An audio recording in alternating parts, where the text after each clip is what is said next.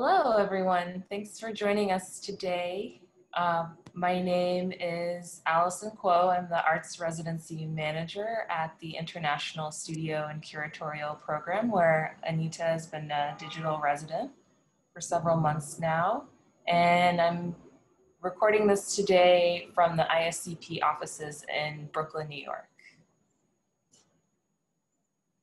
Okay, my name is Anita Fuchs, and yes, I had been on residency in New York or not, and I will present some work.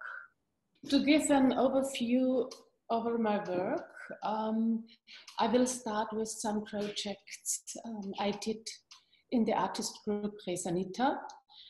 RESANITA, that is Reza Bernthaler and me. We worked for a couple of years. We worked for 10 years, nearly 10 years as artists. And project Observation Journal. This project deals with history and politics, but also with current topics like seed research. We leased a field and hand-sowed it with grain from the Vavilov Institute in Russia. And in St. Petersburg in Russia, which is a very large plant seed database. And not far from this field, there were set up test fields in the Second World War with stone grain from the same institute. So now you see this, these are our plans, and there is an historian picture. This project we did with a Russian artist, Sergei Kishenko, in cooperation with Art in Open Space in Styria, but also in cooperation with the Vavilov Institute and with the BOKU, which is the University of Natural Resource and Life Sciences in Vienna. And it was also shown on the 5th Moscow Biennial. There is an image of one of these plans. There is a lot information about this project because it was a 3 years project. You can find it on our website, www.resanita.at. So there's another project we did with a research facility, the Oak Observatory Haute-Provence, which studies the effects in climate change on oaks. And we, in this project, we brought an entire tree with all its 80,926 leaves to an exhibition room.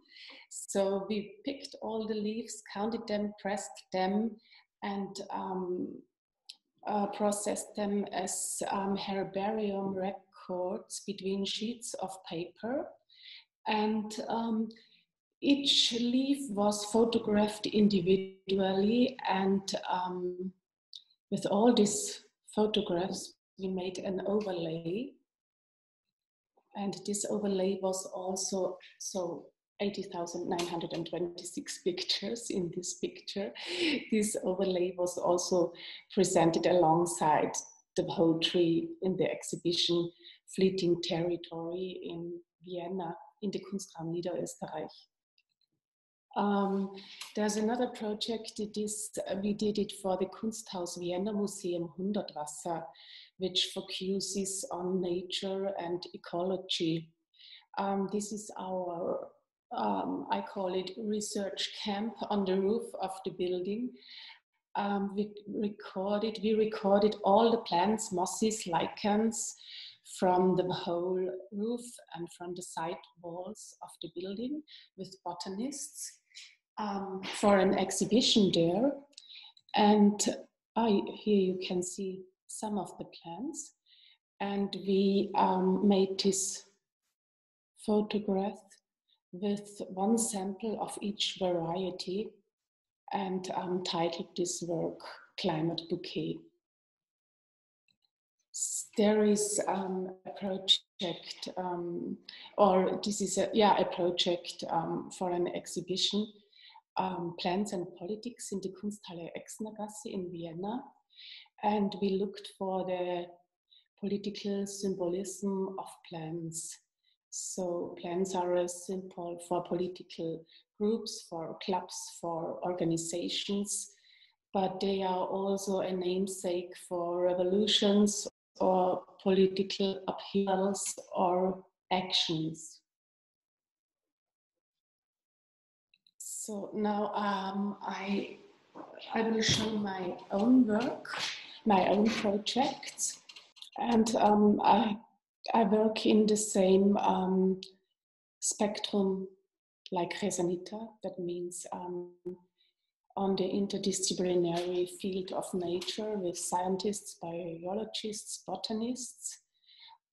This project I did for Art in Open Space, Styria, and an art event which is called Wasserbiennale, Johu's Garden.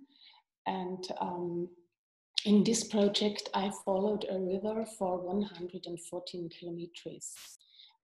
That means in the upper reaches, where the river is a small stream with shallow water, I went into the river bed with waterproof shoes. With waterproof boots. And in the lower there you can see me taking water samples. And the lower regions, in the lower reaches, I kayaked.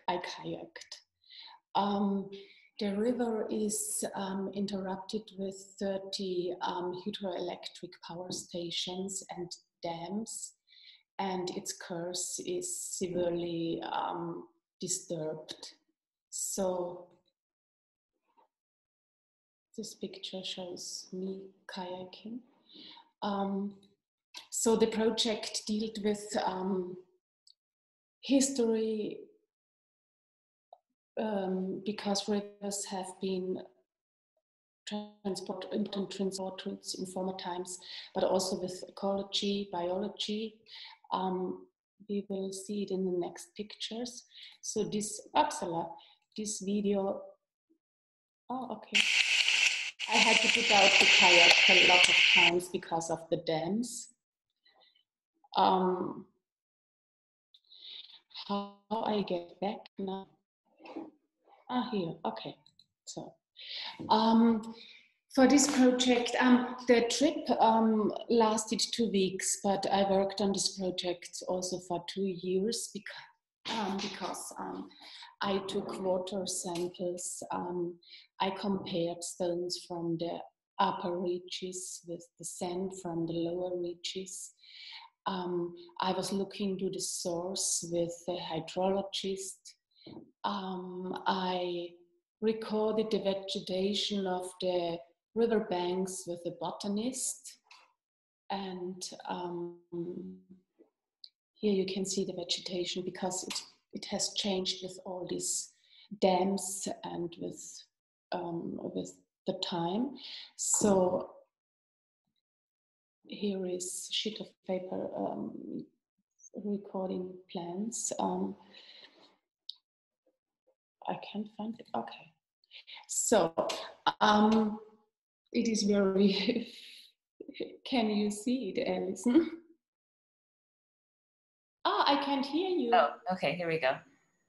I know Okay. It's a very faint image because of this technique that you're using to preserve the plant, right? You, what did you ask me? You cannot see this image? I can see a light impression of the image. Okay. Yeah. I just told you before, I worked with the botanist, and from some samples, I took some samples of the plants and pressed and dried them and made herbarium records, as I often do. And I coated these dried plants with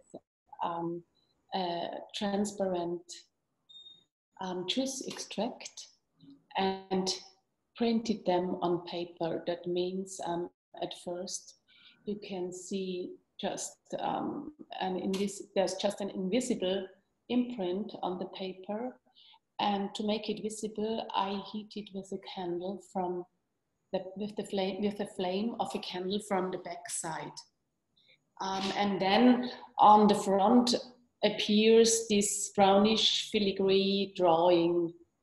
So these are the back sides. There you can see the black traces of the soot of the candle.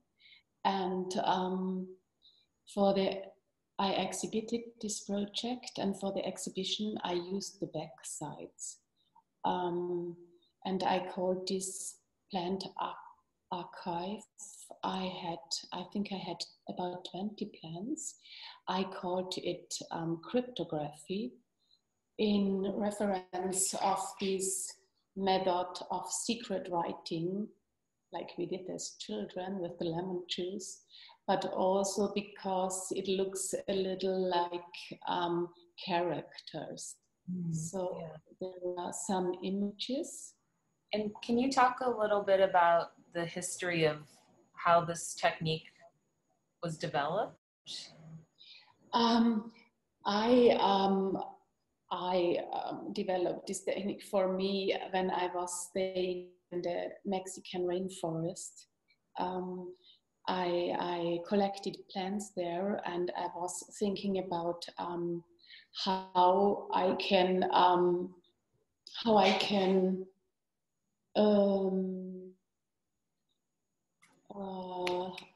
describe plants, know how I can like make some kind of record, and how I can make plant records without photographing, nor to take them with me, because if you stay in Mexico or somewhere else, it is forbidden to take plants across the borders.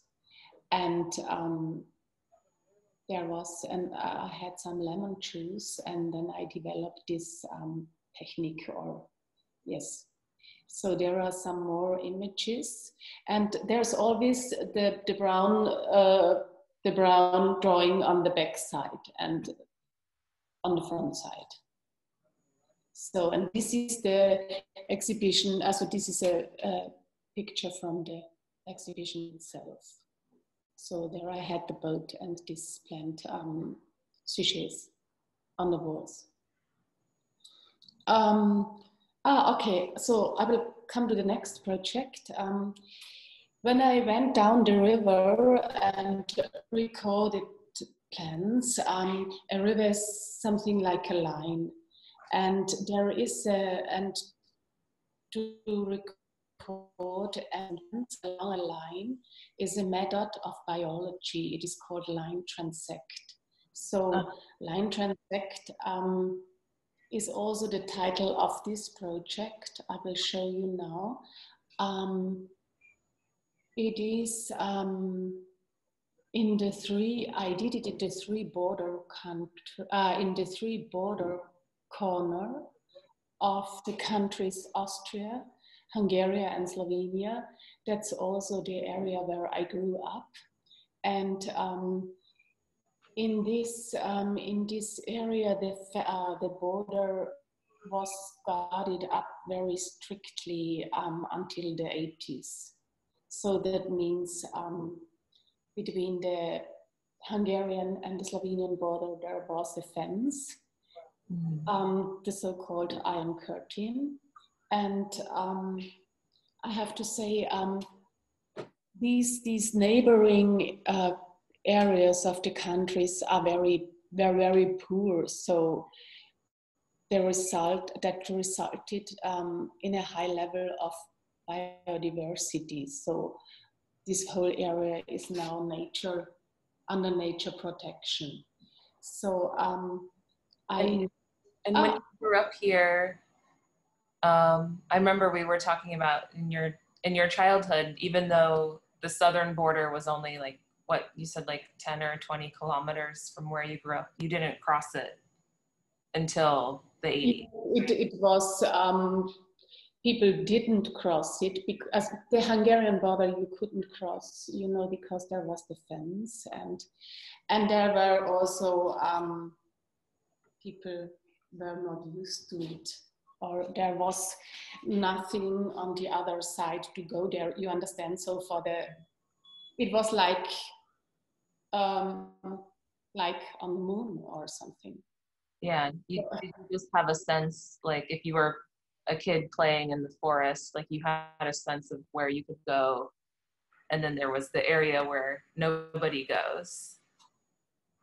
Yeah, these countries behind, they didn't exist in a way. Mm-hmm. Do you understand me? So I didn't live directly at the border. There have been some about 15 kilometers to the Slovenian border, and I think it is about 30 kilometers to the Hungarian border. But they were not in our mind, the other countries. I cannot better describe it now. I think I understand, yeah. Because of these strong border lines, you understand me? Mm-hmm. I installed a wildlife camera on the former strip of the Iron Curtain to watch border crossings by animals. So this camera stayed there for 2 years, and I'll show you some images. For example, this video.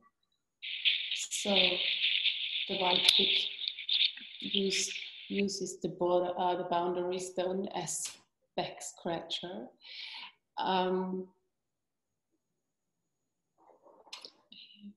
Okay, so looking to the vegetation and recording the vegetation there, I found this plant, and this plant which changed his nationality several times by border shifts during the war, mm-hmm. and also by natural spreading. So it was alternately described as Slovenian or Hungarian occurrence by botanists. I showed it here. That's a picture from an exhibition. And what I also found that were these objects in a small Hungarian museum close to the border. And so I found them in the museum into the original. This is my recreation. And it's a kind of shoes, and they were used for illegal border crossing because at the between Slovenia and former Yugoslavia there was no fence. There was a always harrowed field along the border. So with these shoes, it was possible to cross this field without leaving any human traces. Yes? The last time that you told me about this work, I just can't stop thinking about these shoes. Yes, there's something they're so poignant and like very beautiful and sad to think about. And so much of your work is about history and politics and border crossing being caught up in the natural life, and often kind of comparing humans to animals is a way that political groups can dehumanize other groups of people, to kind of project this, well, we don't have to give this group the same rights as others because they're more similar to an animal, right? But in this case, the illegal border crossers would assume the identity of a deer in order to regain freedom of movement. And I just think that's really beautiful. It's also interesting to this, because I found them after I watched this animal border, these animals crossing the border, and then I found these shoes. So it was, it is connected to this, completely to this work. So it was interesting because when I went to this small museum, it is very hidden. Nobody knows this place. I was thinking that I will find there something connected to my work. So, and then I saw these shoes laying under a table and asked the guy there. And then he told me this story.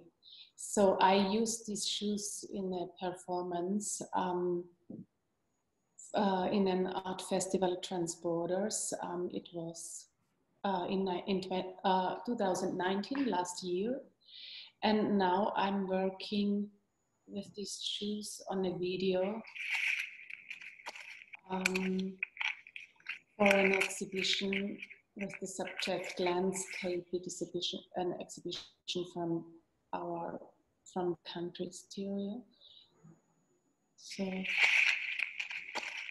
and when I walk with these shoes, when I walked with these shoes, I recognized that it is impossible to flee with them.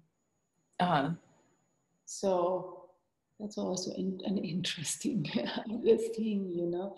So if somebody catches you, you cannot run away. Okay. And I think it also, to me, I think we're going to see in some of your other work, you know, you're often working out of a field station, out of a tent or a small building in the countryside. And do you find there's like a sort of almost like you as the artist get to live a little bit like these animals that are crossing the border? There's a yes, the question was if, because that's an interesting point, because when I went in this river, I had long boots. They are until the end of, very long boots, like trousers, something like that. And with these boots, I could go a straight line. That means I could go into the river and on the other side out, and then through some bushes, you know, and then to the water and then out again. So when I walked with this boot, I was thinking I'm walking like an animal, you know? So it's interesting. Yeah. And it's the same, it's a little the same. It's interesting to walk through a landscape and must not stop. Mm-hmm. Like we do, you know, like humans do. Okay. I think I cannot better explain it. I cannot explain it better. Okay, so I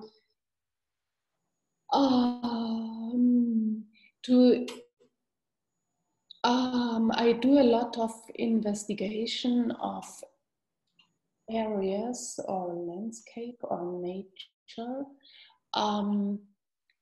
by documenting the process of animals and plants, and or by the presence of animal and plants. So this is an upcoming project I do for the Kunsthaus Graz, and this is a circle of mushrooms. And a mushroom circle is one single organism. That means there's the mycelium, the invisible mycelium in the soil, but it's one living being. So this is it now, just a small one. But I found a very huge one in the forest with a circumference. Is this the right word? With a circumference from 55 meters. And it is about 50 to 100 years old. So, and in fact, the largest living being is a mycelium, a mushroom mycelium. So, on the largest living being on Earth is a mushroom, a huge mushroom mycelium. Saying like bigger than a blue whale. Yeah. So I was interested in this circle and started to measure it.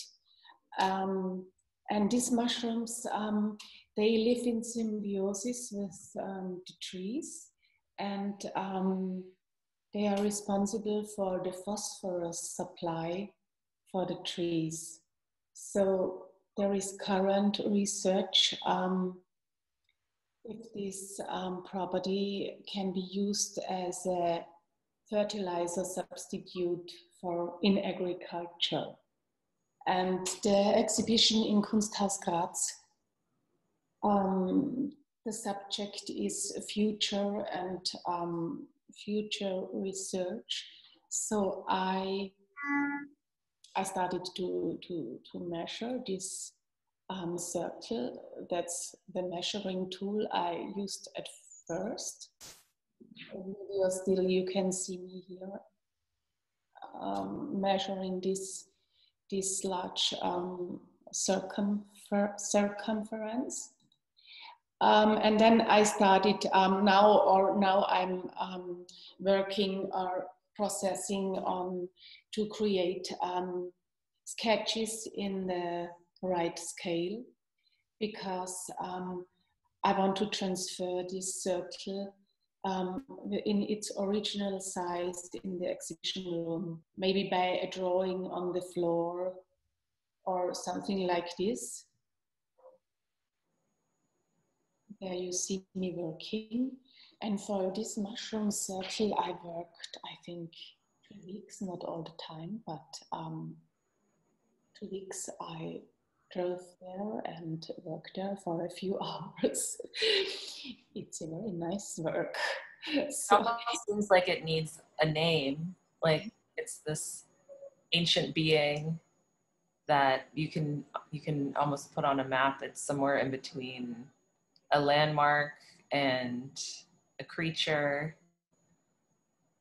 Yeah, we spoke a week ago, and I said to you when I was working there, I was thinking about the big organism under the soil, and nobody sees it. So I said 2 flat blue whales. I'm working with a scientist who knows how this mycelium looks like, because it would also be interesting to know exactly is it 1 meter circle or how it is, you know. I'm working with the surveyor's office now, in cooperation with the surveyor's office. I want to, so this is the place, the circle is here. I want to entry it in the official cadastral map with its exact location, like this. So that is the location, but there are some measuring points around, because here there's the Slovenian border, and it will be possible to entry it in the map with its really perfect position. Mm-hmm. Amazing. So what I have else? So for the this summer, for der 21 in Vienna, I held some biodiversity walks. That means I recorded the whole wild vegetation with botanists in the surrounding of the museum, and the museum tried to organize, after the lockdown, they tried to organize public event, outdoor events. So I mapped all the wild plants with with the botanists, and the public could participate in guided tours. So we looked what it is, what grows between the objects in the sculpture garden, as well as in the cracks of the parking lot, and as well as in the wider neighborhood. And what did people want to know about these plants? People are interested in spontaneous vegetation, urban people, because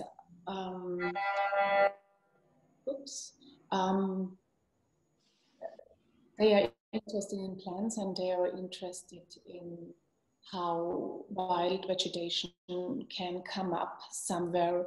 You see, this is a park,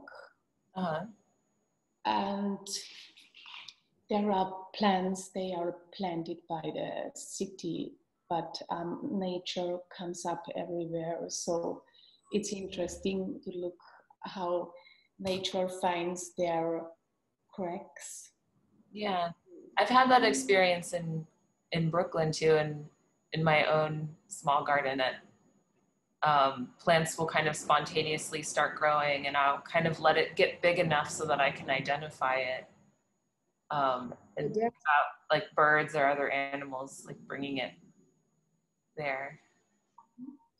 There's also an installation from Louis Weinberger, The Wild Cage. You can see it here. Do you see the cursor of my? Yes, I can see. Okay. He allowed in this cage, it is wild plants come up, and you cannot cut them. So it was also a point of recording to look what's growing now inside there. Yeah. For the Belvedere 21, I also watched moths with Lepidopterist right next to the museum. This observation was also organized as a public event. The insects, the nocturnal insects, are attracted by this illuminated net, a kind of light sculpture, and insects and moths are important bioindicators for the natural condition of a habitat. So we spent there one night with this installation, and I also worked with an artist friend of mine, with Alfred Lenz. I worked on a moth concert in his recording studio. So there you can see a very small sequence. So that means we attracted them outside, and they are so they stick to this net, and they are so attracted by the light that we could bring this light tower inside the recording studio, and they sat there while he was playing the concert. Wow. And did he record like the sound of their wings as they were flying, or they were the audience for the concert? They were in the audience for the concert. They moved just a little, and we cleared up before with the Lepidopterist if this noise makes no. So we cleared this before. Mm-hmm. And I'm working also on temporarily moth sculptures, like this one I did in the summer. And I also created this moss flag for an illuminated flag, and if the wind is not going too much, then they will sit on this flag for my field station. And the field station is a very tiny working space somewhere, an outdoor working space. Mm-hmm. And here you can see a field station in France, nearby the area of the Oak Observatory. It is just and the scientists, they put their tools inside. Sometimes there are some measuring instruments there, and they use it to observe. So my artwork takes place mainly in the outdoor or in the field. So, and I'm also working with a lot with scientists. So it was fairly obvious to build a field station as a place where I can process material directly on site. I can observe, I can work with artists. I can use it as a place for contact, or also to give some mini presentations there. So I leased a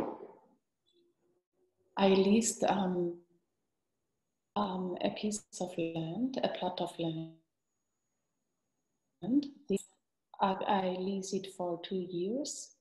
And last week, I told you, we built there this small, tiny working space or research station or field station.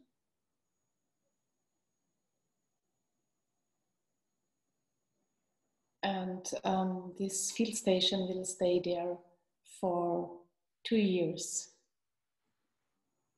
It really reminds me of visiting Marfa, Texas, to go to the Chinati Foundation, where they have the Donald Judd sculptures in the landscape.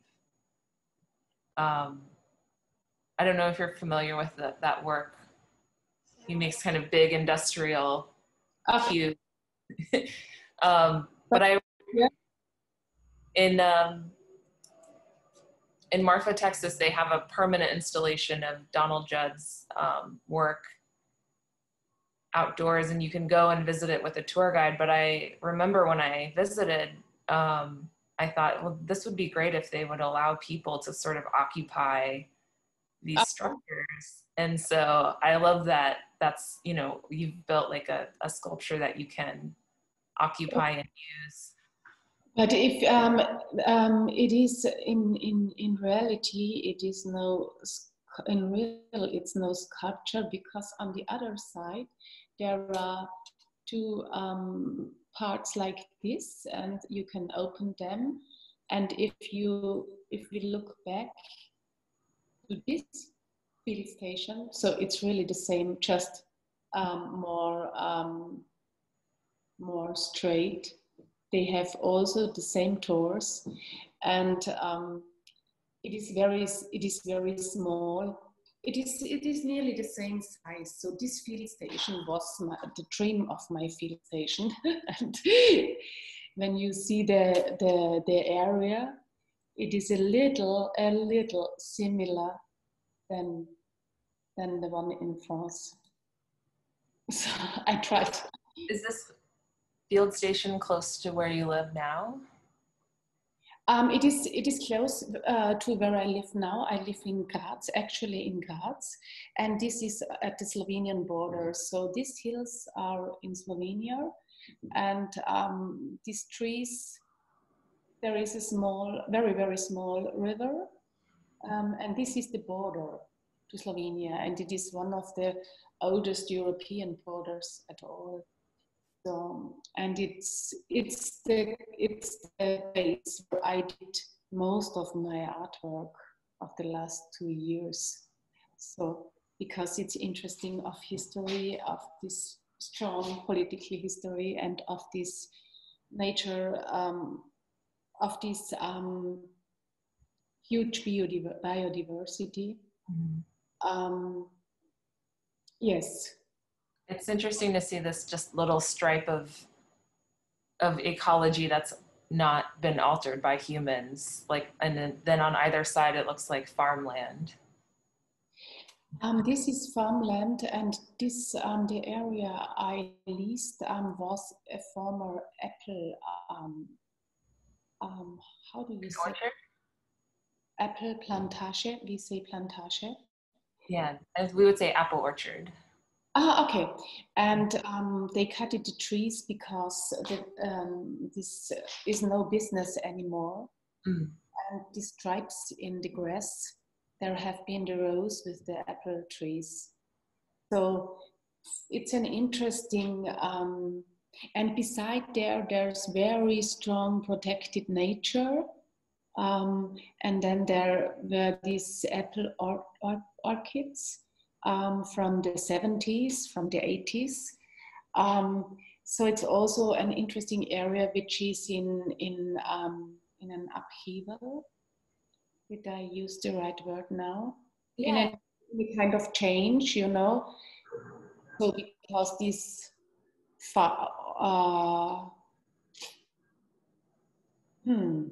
this kind of business, you know, it's gone. Right. And I mean, I know some artists here. I'm thinking of Brett Alton Bloom, who works in the American Midwest, who are involved in the restoration of land. So taking something that had been used as farmland and then converting it back into what the ecology would have been before human intervention. Is that something that you're interested in? Yes, I'm also interested in this topic because here it will be interesting in the next 2 years how vegetation will change, you know, and I think here you can see there is a small, there are some apple trees left over. I think at all it's more interesting than to be somewhere else on a hill with, you know, with no human traces. So because we have these nature protected areas beside, so it's also a kind of, I can compare vegetation or, yes. It seems like at the beginning of this lecture, you were showing some of your earlier collaborative work. And it seems like when you were working with your partner in that, it was more involved in agriculture and kind of human projects of changing nature. And it seems like now your personal interest leans more towards what nature does when it's allowed to, you know, be wild and do what it wants to do. Maybe you are right, yes.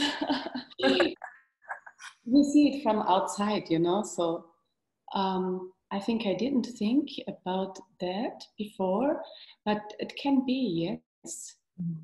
Because that I'm interested in at least more in the wild nature and how wild nature comes to several places. I told you that for my residency in New York, I hopefully in 2022, I want to set up something like a small camp or a very tiny building somewhere in the open space. There's just one picture more. My camp in the rainforest. To set up a small camp or something to make nature observing and research, biodiversity research. I think that's something that New Yorkers are really hungry for, and that they'll be super curious about. And I'm excited for you to do it. 2022. Okay, so I showed you my my work, and I'm at the end of my presentation. Great. Well, I guess one thing I want to ask you about is if you could talk a little bit more about how you collaborate with different scientists, and how, if there are people that you sort of are long-term scientific collaborators, or if it's very project specific and you seek out an expert in a specific place or field, depending on what you're doing. Mostly they are long-time cooperators, or some of them I cooperate in several projects, and I have something like, meanwhile, I have something like a scientist pool, you know, for everything, for every topic, I have somebody. And if I need something, an information for mushrooms, I call one, and if I need somebody for some plants, I have one. So and they are also, I think they are also happy to work with artists, because they like it because somebody takes this work very serious, you know, and is interested in the things they know. So it is really very interesting to work with the people, and yes, I said they like it. So And if I a scientist, for example, for fossils or whatever, and say I'm an artist and I want to know this or that, so they are always very happy, you know, to share their knowledge. And do you think, and some of these long-term collaborators of yours, do you think that they also learn something about art, or maybe even come to think of themselves as being, you know, using their work to do like a creative expression? Sometimes they are wandering at first, you know, but